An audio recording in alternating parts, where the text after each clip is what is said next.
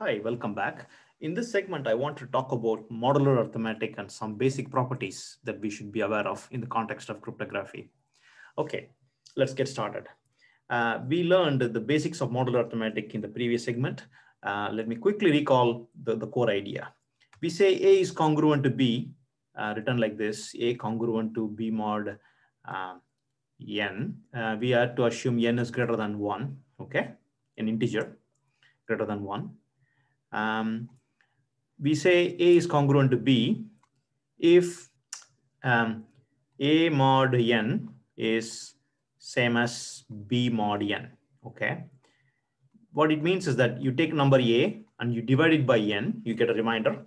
If that remainder, let me use this notation for now, the remainder is same as the remainder you get by taking your B and dividing it by n, you get some other remainder, right? If these two reminders are the same, then we say A and B are congruent with respect to n. For example, let's take A to be 36, right?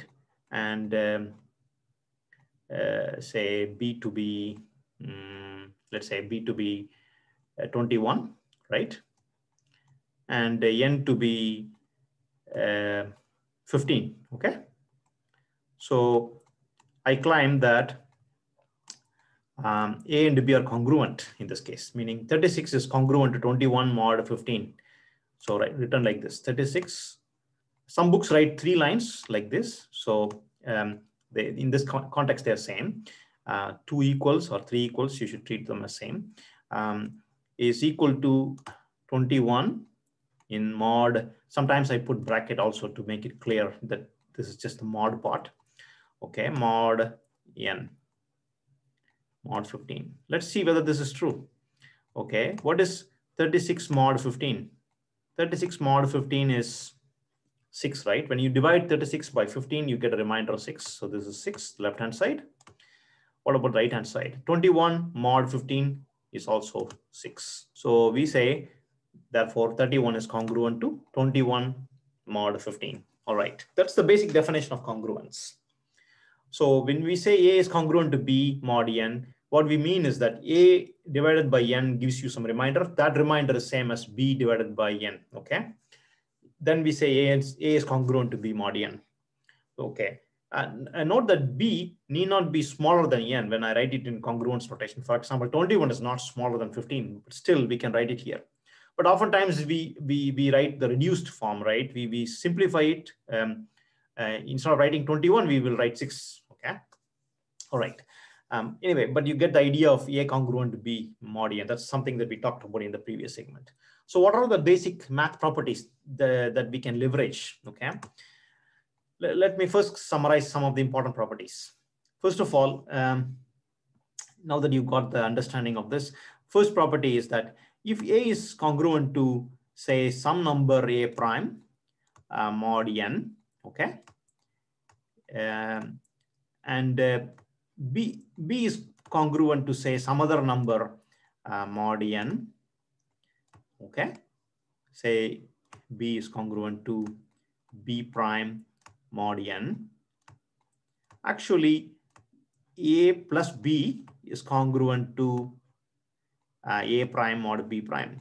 Okay, that's a nice property. Integer addition rules are satisfied. So you may ask, what is the big deal about it? I'll explain with an example the benefit of this rule. Suppose your goal is to add 2 big numbers, okay? What you can do is, instead of adding the 2 big numbers, you can reduce the number first to mod n and then add the results, and they are the same, okay? Let me explain why first.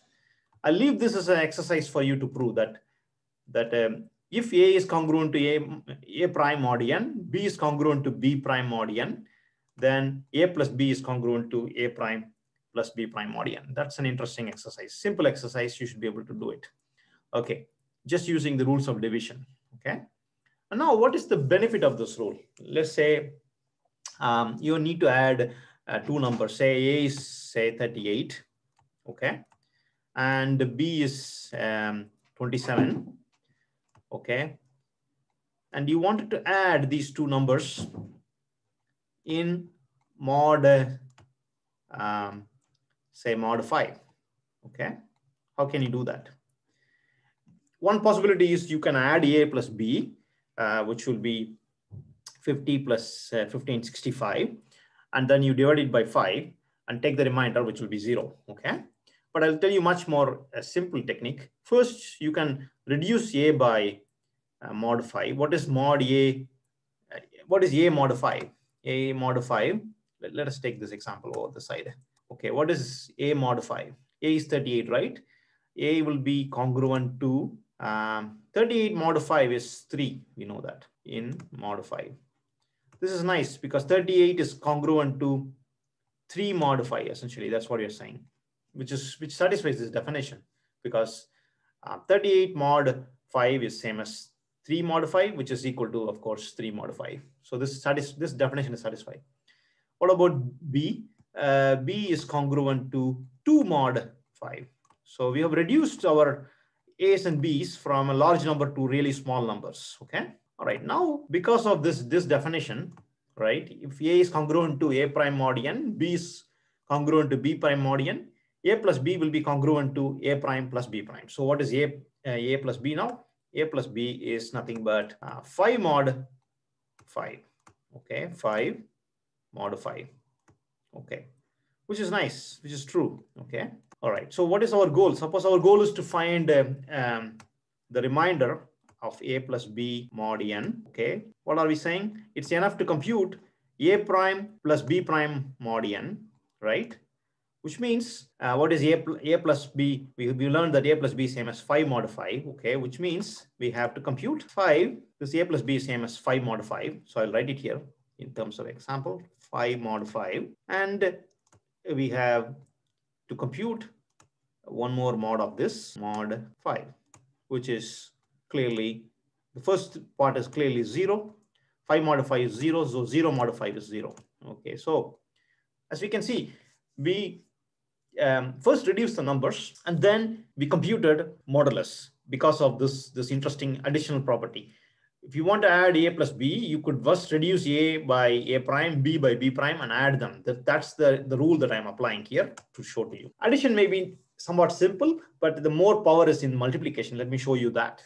Okay, this is nice. You can multiply two numbers. First, reduce the numbers and then multiply. You'll get the same answer. Let's try directly on a Python program. Okay. Again, this is an exercise for you to prove. If A is congruent to A mod n, B is congruent to B mod n, prove that A times B is same as A prime times B prime mod n. Okay, let's take simple demo using Python. Okay, so let's take our A to B. For example, I'm taking the book of Professor Kurtz, and he has some A's and B's that I will leverage. You can try on any other A's and B's as well. 9028, B to B, say 190301. Okay, suppose the goal is to compute A times B mod n. In Python, mod means percentage. So this notation percentage 100. Okay, what is that value? It's 28. Okay, let's first reduce A and B and compute that. Okay, let's compute A percentage 100 times B percentage 100. Okay, of course, for the whole thing, we need to reduce again because the product may go outside the 100. As I discussed on the whiteboard, we need to compute that, which you get 28 again. So you can see here, multiplying the two numbers first and then computing the remainder. The L means the long. Okay, you get the answer 28. Okay, but it's a long work to compute these two multiplications. It's a lot of work to compute multiplication of two numbers, long numbers, big numbers. What we can do is first reduce the numbers using the respective modulus and then compute the product. That's what I did. A mod 100 is clear, it's just 28, and B mod 100 is just 1. Therefore, the answer is 28. In this particular example, this extra 100 is useless, but in general, you need to have modulus again. All right, so that's basically it. That what we have learned today is that we can actually multiply two numbers very efficiently. First, reduce the numbers to the congruence, and then apply the fact that whenever A is congruent to B mod n, the remainder of, as you can see here, A is congruent to B mod n means A mod n remainder is same as B mod n. Okay. That's basically what we did. And as I have shown to you, A prime, B prime, is smaller because we first applied a mod n to get a prime, b mod n to get b prime. So these two numbers are much smaller than these two numbers multiplied. Okay, that's the reason why our answer is so quick to compute when we first reduce the modulus. Okay, what about division? Division is a bit of a pain.